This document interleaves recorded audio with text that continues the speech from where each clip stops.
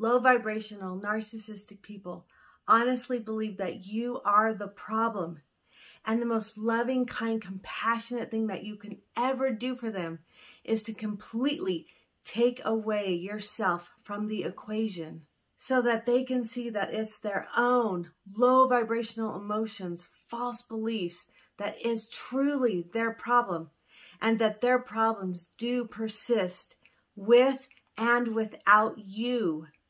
And only by you walking away and leaving them can they integrate their shadow self and their false beliefs, which is what they have been avoiding doing and what they blame you for triggering.